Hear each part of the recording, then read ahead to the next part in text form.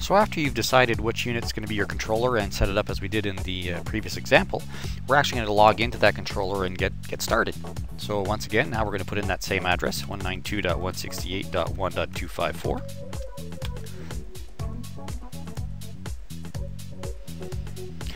Username, admin. Now you see over here it's telling us we're logging into a controller, so this unit was now made into a controller.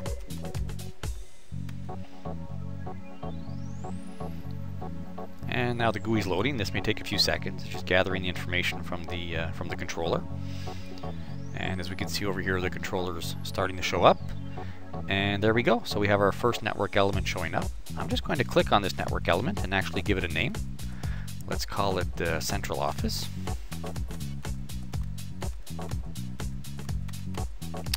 Save that. And there we go. So now what I'll do is I'll actually connect the remote units. So basically on the unit it's a 4-port unit. You have 2 ports for the client traffic and 2 ports for the ring traffic, so kind of like the east and the west, or the in and the out, and they're identified with the left arrows, right arrows, and ports 3 and 4. So what I'm going to do now is just plug them in, and what's important to remember, you always go from port 3 to port 4, port 3 to port 4, or a left arrow to a right arrow, right? So you go in and out. So I'm just going to hook those up, and we'll actually see the network show up on the screen with the actual topology. And then we'll be ready to actually put some names on there, name the network elements, we'll name the links, and create a service and start running some traffic through here.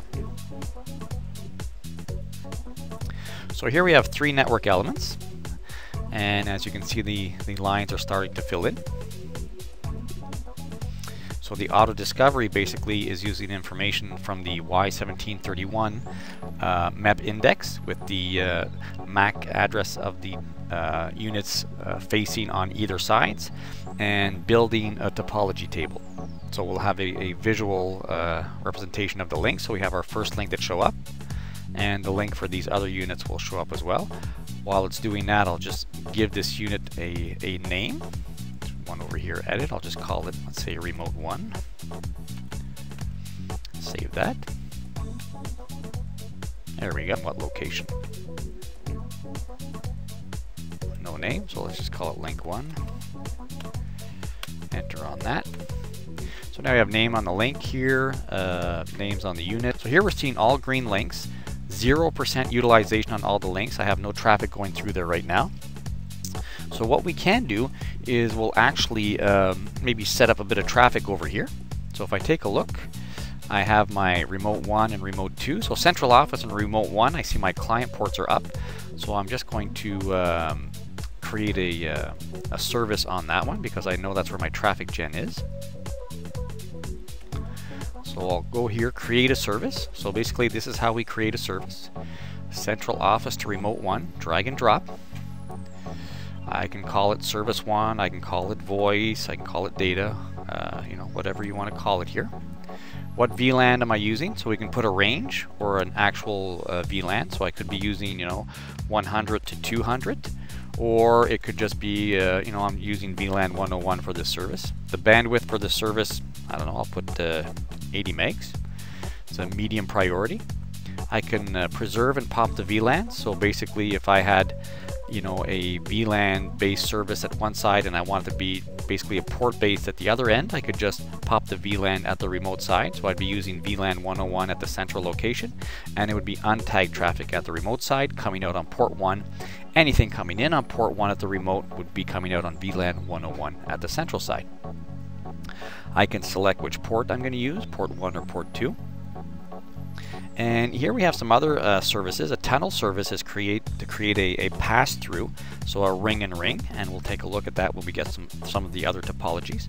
I can enable a bandwidth regulator, right? So this 80 megs is not just a wait right now, I'm actually regulating at 80 megs, so I won't let more than 80 megs of traffic pass through.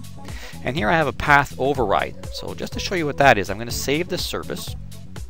So we've created this service. If I come over here to the service tab on voice, it shows me that this service is created, and the path that it's taking is here between, you know, on this line over here, and that's by this purple line that's here.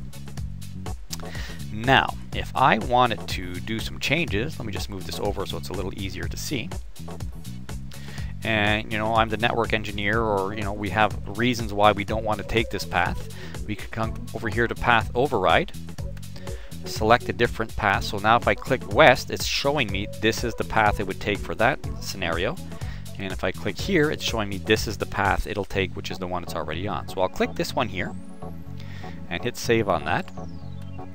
So now what's going to happen, we actually overridden what the system thought was the best path, and the traffic is now going to take this path over here. And now you see this traffic going through over here of 4%. This is now going to start to go down, and the numbers will increment over here because the traffic is actually taking the. So in a nutshell, basically, this is where we can select our different network elements to create a service, and once that service is created, we can actually force it to a specific path if we want to. We can regulate to a specific speed. We can set a priority, and by setting the priority, we're setting the priority bit that will be used by the shapers. And as we can see over here, we can also visualize the traffic going through. And as we saw a bit earlier, I can now even go down to my stats and take a look at my voice service. Hit that update every 5 seconds, and we'll actually see the this information over here update.